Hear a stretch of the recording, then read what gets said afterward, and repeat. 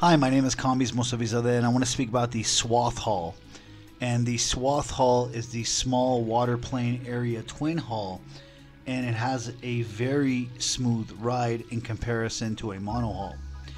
And that's because the SWATH hull, you can see in its name, the small waterplane area, because the hull has a small waterplane area, it glides over the surface, and the wind passing through the middle, under the middle of the hull, ends up having a hydrofoil effect and propelling, creating a lift.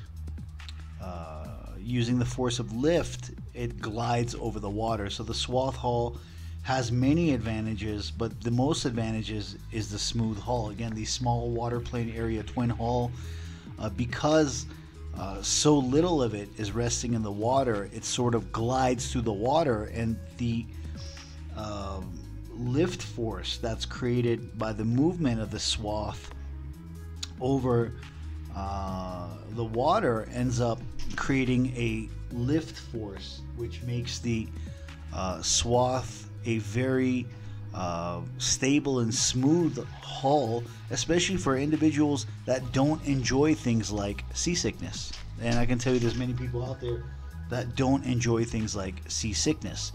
So again, the SWATH has many advantages, but it's one of those hulls that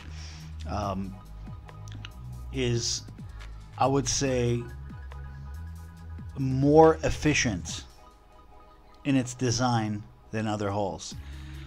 You can look at, again, there's other ones, the X bow, the bulbous bow, and so forth, but the SWATH has many advantages, but the most advantage being the smooth ride, and that's what it is.